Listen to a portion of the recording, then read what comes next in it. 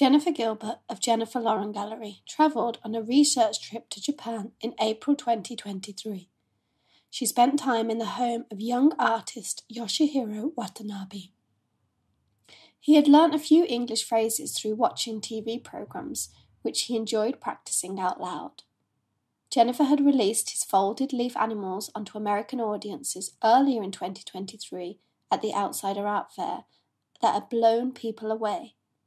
Whilst in his home, she saw him paper cutting, and before her eyes, and without any planning, an elephant appeared. Yoshihiro Watanabe was born in 1989 in Japan.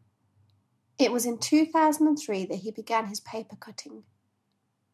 Having loved dinosaurs ever since visiting a local dinosaur museum when he was 10, and loving the Jurassic Park films, they were his favourite thing to cut out of paper. If he is making small animals, he folds an A4 page in half and cuts out 2 at the same time. Otherwise, he just uses the full piece of paper for 1. For the individual small-sized cutouts, they take around 2 hours to complete, but when very large, he will work on them for 2 to 3 hours a day, taking around a week to complete them. Upon completion, he always carefully lines everything up, puts tape on the back of them, and gives them to his mother for safekeeping. The tape can easily be removed, but whilst being stored, it helps to keep the pieces together and keeps them flat, due to them being so fragile. Only he can attach and remove the tape, and he does not like his mother to do this. His mother said he used to work with clay and got bored with it, so moved on to paper cutting. No one had ever taught him the technique, and he just seemed to make it up and cut freehand as he went along. His mother said he loves to have an audience watching him when cutting the animals out. There is no planning or drawing of the animals, they just appear through the cutting as time goes on. He often visits the zoo, so his mother said that this is his inspiration for the work, and the animals just stay with him as visuals in his mind. The scissors he uses are quite blunt and are aimed at children, so it is always very surprising to people to see the very fine details he manages to achieve with them. People also think he drafts the pieces and cuts them out with a knife, so again are taken by surprise.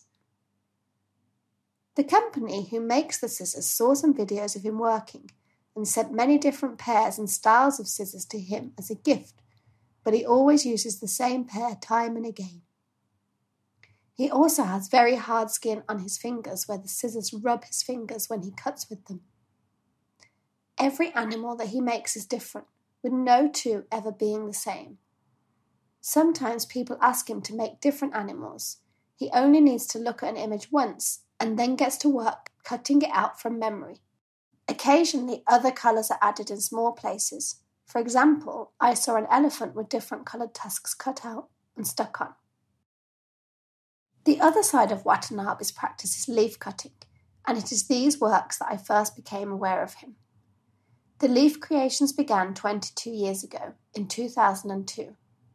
A lion was the first animal he made from a leaf, but his mother thinks an elephant and a snake are his favourites, since he makes the most of these.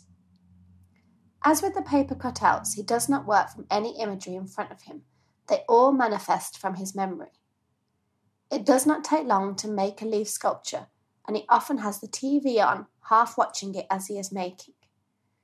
No glue or tape is used, but sometimes he tapes one of the folds for a couple of minutes to hold it in place, and then removes it before he does the next part.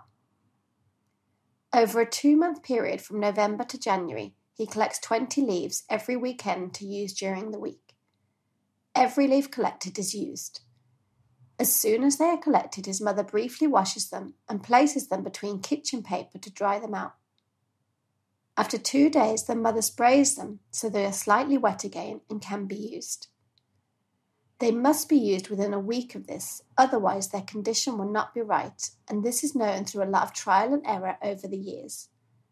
The leaves just get too dry, and if kept too wet, fungus grows. Nothing his mother has tried over the years has allowed them to ever be used for a longer period.